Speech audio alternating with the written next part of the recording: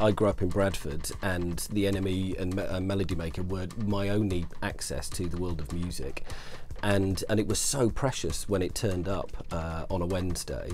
You know, when I was looking after it, I had a mental picture of some poor sap who had a Saturday job in Doncaster, and this was their only contact with the outside world of music, and that was the person that I wrote it for.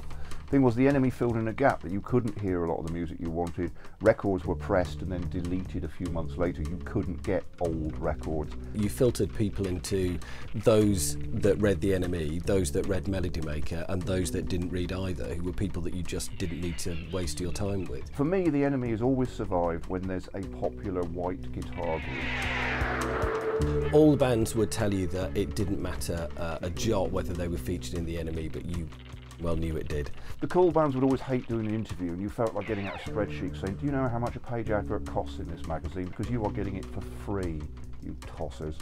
It was like being on Top of the Pops, another long gone institution. It was a thing that you did, it was a rite of passage for a band. Anyone in a band who is in a band read the NME when they were younger.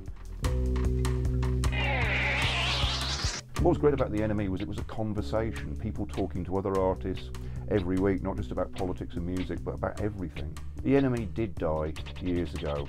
It's kept going in loads of different forms, it's still out there online, but what it was hasn't existed for a very long time. Everybody knew at some point the paper publication was going to go.